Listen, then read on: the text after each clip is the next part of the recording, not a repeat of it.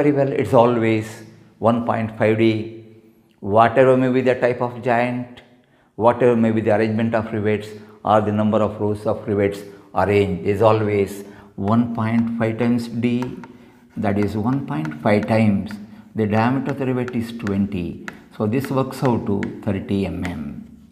Finally, in these butt joints, apart from these pitches diameter, you will have to find out what is the size of this cover plate H1 and H2. So in a butt joint which is made using two cover plates of equal width, in the tabular column you find this value as H1, that is the thickness of the less wide cover plate, is equal to H2. Both will have the same width, that is given as 0.625 times H, where H is the thickness of the plates to be riveted. So 625